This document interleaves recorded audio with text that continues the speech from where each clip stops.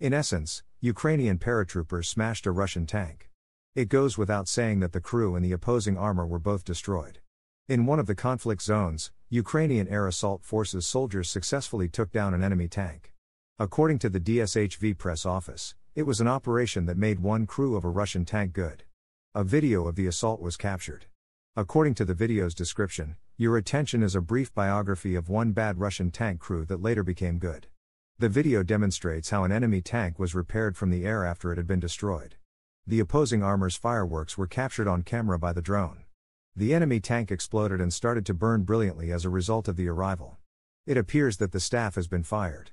3,290 enemy tanks, 298 hostile aircraft, and 286 enemy helicopters have all been destroyed in Ukraine since February 24, 2022.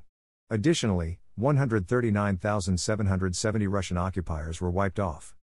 The International Institute for Strategic Studies estimates that during the full-scale conflict with Ukraine, Russia lost around 50% of its pre-war fleet of contemporary T-72B3 and T-72B3M tanks. Furthermore, the enemy has considerably reduced its cruise missile stockpiles, and Russian aviation has also sustained losses. ISW claims that the weapons and manpower stockpiles of the occupying nation, essential for a new onslaught in the east, were massively reduced by Russia's conflict against Ukraine. The enemy's inability to quickly replace the destroyed armored vehicles reduces his ability to control combat operations. The occupiers' latest offensive won't result in a victory.